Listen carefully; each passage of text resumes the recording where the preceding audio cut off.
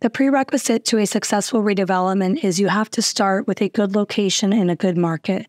Winter Park has both of these criteria, but the real estate product was simply obsolete.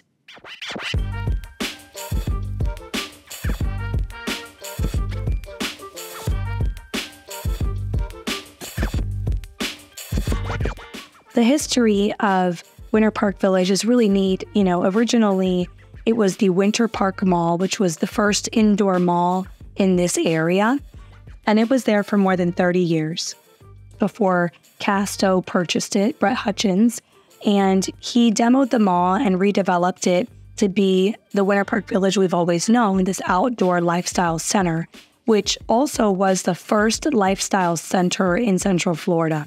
We pitched the idea of transforming the Winter Park Village Mediterranean-style project to a dynamic blend of modern architecture and timeless charm. We put together a new vision for this project. How could we reimagine an iconic center in the heart of Winter Park in a super affluent market? We quickly drew inspiration from projects like Legacy West in Plano, Texas, and Ponce City Market in Atlanta. The elements that we were really looking at was the placemaking that both of these projects provide.